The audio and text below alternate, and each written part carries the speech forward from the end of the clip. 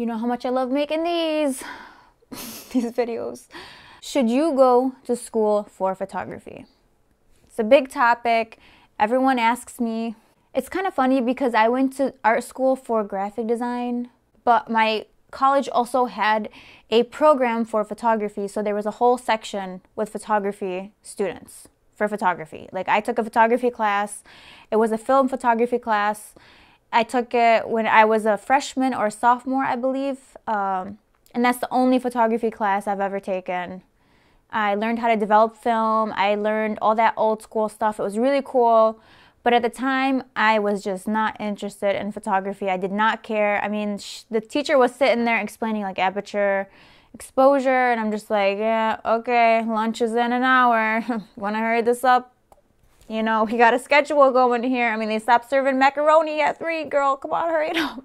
I could tell you, just don't go to college, you know, do this, do that. But at the end of the day, no matter what I say, I feel like this decision should be yours based on, you know, you personally, like your lifestyle, the experience that you want.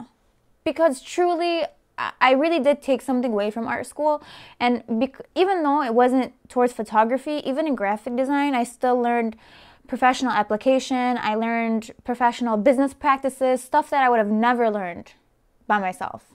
College isn't always necessary, and I'm gonna have some people disagree with me, but I left school with like $80,000 worth of loans for a major that I don't even use right now. And could I have done photography without going to college? I don't know, maybe, but the way I see it is that my journey through art school started with graphic design, and then it led me to photography. So I feel like if I didn't go to art school, if I didn't go to college, I wouldn't be doing photography right now. Point blank, honestly, because when you're in that artistic, creative field, surrounded by creative people, you're just more inspired. It's a little bit more stressful. Yeah, you have projects and stuff like that, but you're constantly reminded to be creative. Like, hey, you have to be creative today, otherwise you're gonna fail. So here are the good things about going to college. I mean, you get that professional business background that is going to be hard to learn on your own. You're surrounded by a lot of creative people. You have a chance to network with these people.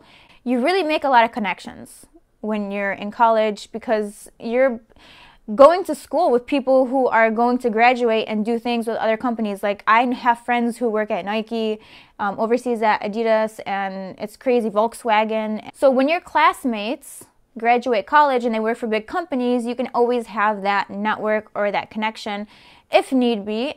Another thing that might be a big factor, and I know it was a big factor for me because all my friends were going to college, you want that college experience. I mean, I know when I was in high school and I was graduating, everyone was going to college. It was kind of like a thing. It's tricky for me to say this because on one hand, you do want to have that college experience. You want to go with your friends. You want to have classes and all that stuff.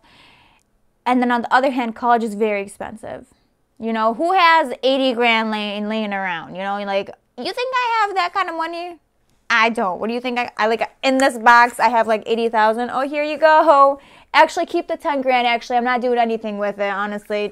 It's just money for a rainy day. I mean, I don't even need it, really. No one. Okay, maybe like a couple people, but I don't know any of those people. If you are choosing to go to college for photography, just be prepared to deal with that mentally because it does take a mental toll on you, and I know it did on me. You know, when you graduate with however many loans that you do have, you're going to be responsible, or, you know, hopefully you'll have your parents help. I did not have, you know, that financial support. I had to support myself.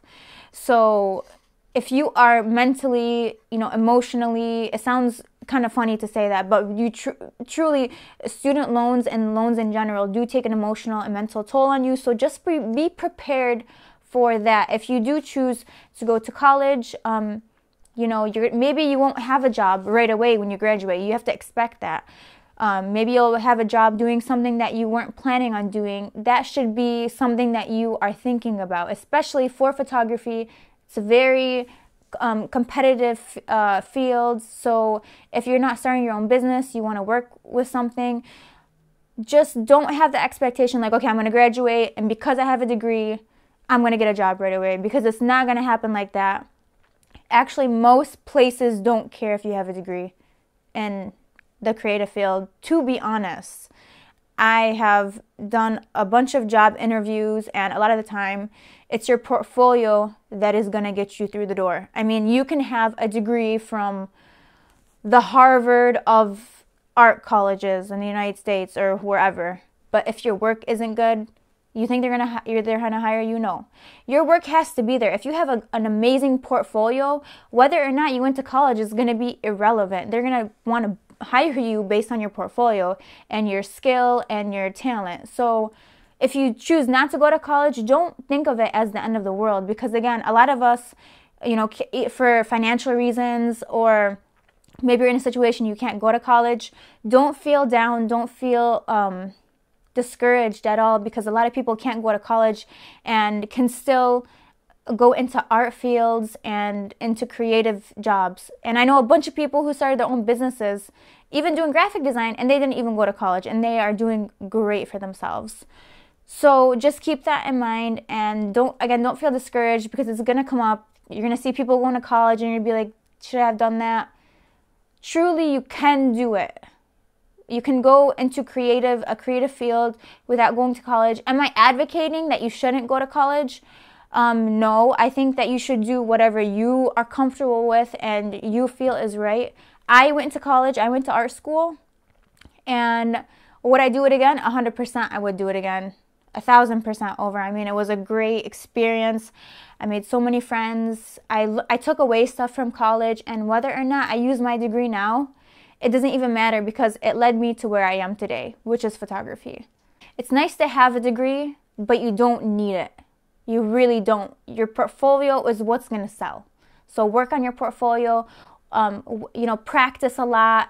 If you do choose to go to college, great, good for you. If not, save $90 million and just learn by yourself photography or Photoshop or anything else that you want to learn.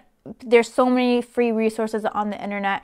It's totally possible for you to do if you are self-motivated and you have that support. If you're from Europe and you're watching this, you're probably like, $80,000? What? Yeah, we have to pay for college here, which really, really sucks. I don't know why people think that we have that much money laying around. If I had that much money laying around, you think I would spend it to be at school, for them to give me work to do that I don't even want to do? I would buy my own island probably.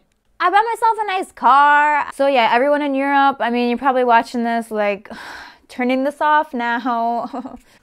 I'm about to move to Germany and get some free college. I'll learn German, that's okay, I could do it. And also, just a quick thing, you should never feel bad if you're not able to go to college, especially if it's due to financial problems.